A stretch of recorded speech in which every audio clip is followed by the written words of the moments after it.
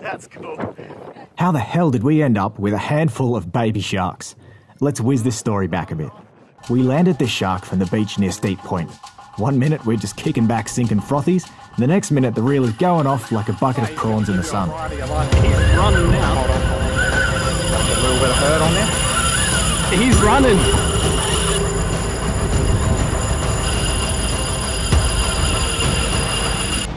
We were wondering if he would take it. He was zigzagging back and forth over where the line was coming, and we quickly determine it's a bronze whaler shark. It's of size, it's edible and legal. This bad boy is going to feed us for the next 3 days. Things quickly changed when a couple of minutes after dispatching it, there still seems to be movement. Here's what we found. And they go everywhere. I think we'll just carry him if they can.